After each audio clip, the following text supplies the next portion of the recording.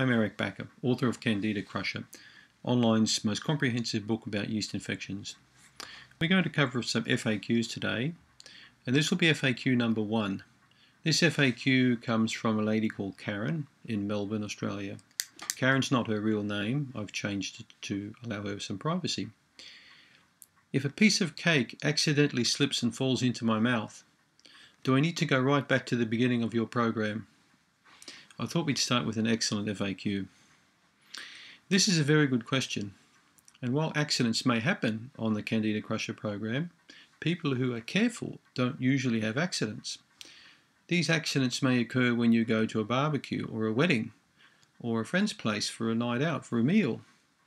But if you're prudent and cautious and really desire to crush your yeast infection like I think you will be more careful and less accident prone.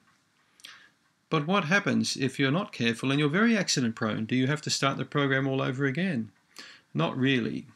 Just need to be more careful with your dietary choices and you should be fine.